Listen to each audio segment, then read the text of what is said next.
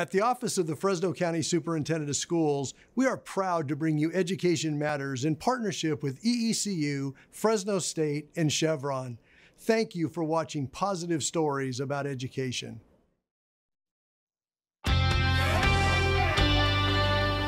Fresno State students are back on campus, and during the hustle and bustle of college life, officials are urging them not to forget about their overall health. In tonight's Education Matters, Juanita Stevenson with more on the Health and Counseling Center located on campus, dedicated to keeping students healthy. Students casually stroll the campus at Fresno State. For the first time in a while, it seems life is back to normal.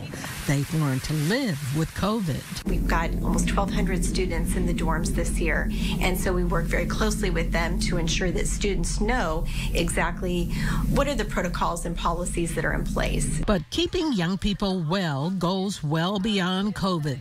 Fresno State officials say they are here to meet all of their students' health needs. It is our primary mission to ensure that all Fresno State students know what they need in order to really take care of themselves, and their health and well-being is at the forefront. The Student Health and Counseling Center operates all year long and provides medical and wellness care for students, including access to a primary care doctor. We welcome students for well visits as well, so that we could support them with education about family history, health problems, and how they can tackle possible health problems in the future. There is a lab and pharmacy where students can fill prescriptions and get over-the-counter medications at reduced cost.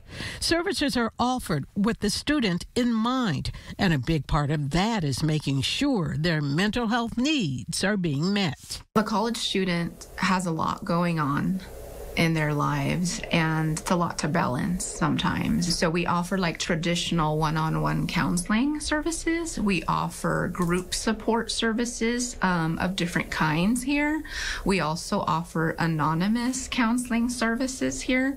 We offer crisis management services and also case management to address our students' basic needs. Counselors say it can still be a challenge to get some students to ask for help, but believe awareness is making it easier for young people to not only seek mental health care, but support meeting their basic needs. We have lots of programs under our basic needs area. So one is the Amendola Family Student Cupboard, which is the free food and hygiene pantry. But we also have under our Project Hope umbrella, our case managers work directly with students that may need a Good Samaritan grant. So we have Bulldog grants. They have a saying around here: if you don't feel well in the classroom, you're not going to do well. We want to make sure that we're meeting their basic needs, that they have all of their support services met, so they can really focus on their academics and succeed.